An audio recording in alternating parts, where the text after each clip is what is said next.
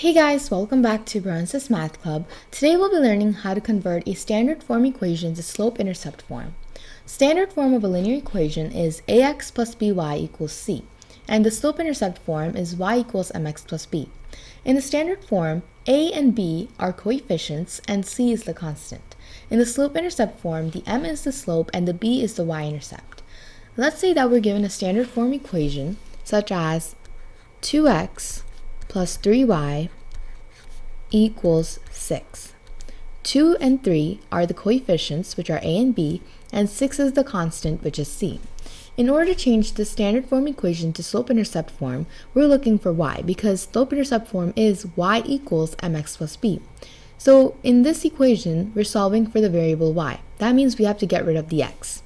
In order to do that, we're going to use inverse operations and subtract 2x on both sides.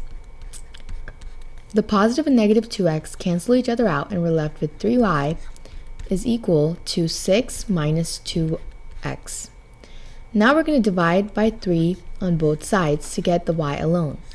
So we have y equals 6 divided by 3, which is 2, and then we have negative 2x divided by 3, which cannot be simplified, so it will be simply negative 2/3 x.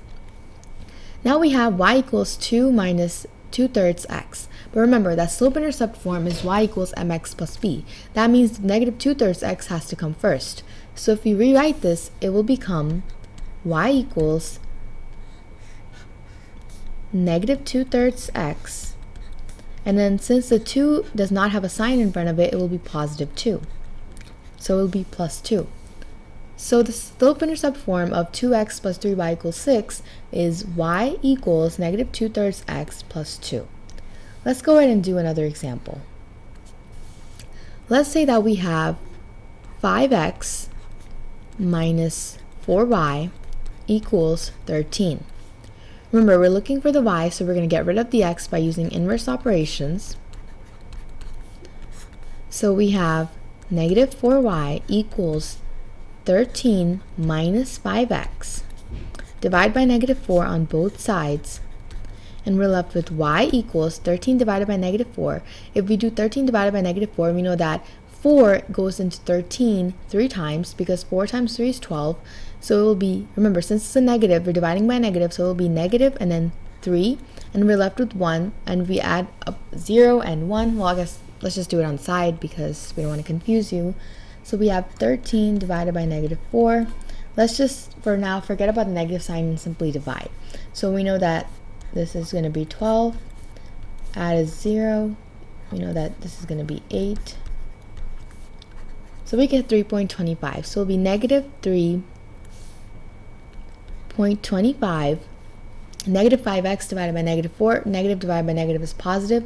Will become 5/4 x, which cannot be simplified further. Therefore, if we rewrite this into y equals mx plus b, it will be y equals 5/4 x minus 3.25.